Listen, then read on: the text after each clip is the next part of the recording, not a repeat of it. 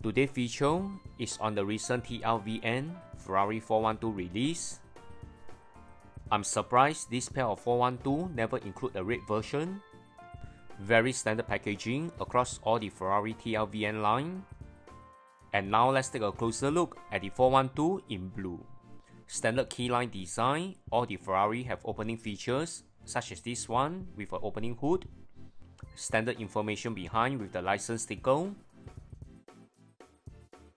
You need to install the side mirror and car plate yourself, which I really don't like it. Buy your car in Japanese. The mounting parts is included with the casting. On closer inspection, the 412 is very clean cut. The door lines are clear. The paint quality is great. Realistic star wheels that rolls extremely well with suspension included. What is really disappointing is on the front.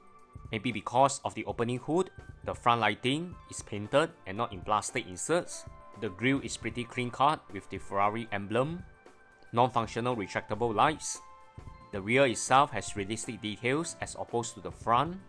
The opening hood open effortlessly, you just need to flip the casting. There's no catch to hold it. It's very loosely fitted. The engine bay is great with painted details. My greatest disappointment for this casting is the absence of the plastic lightings and also the user mounting parts for the license plate that I need to install myself, including the side mirror, which is really uncalled for the price that I paid. Next, the 412 in black colorway.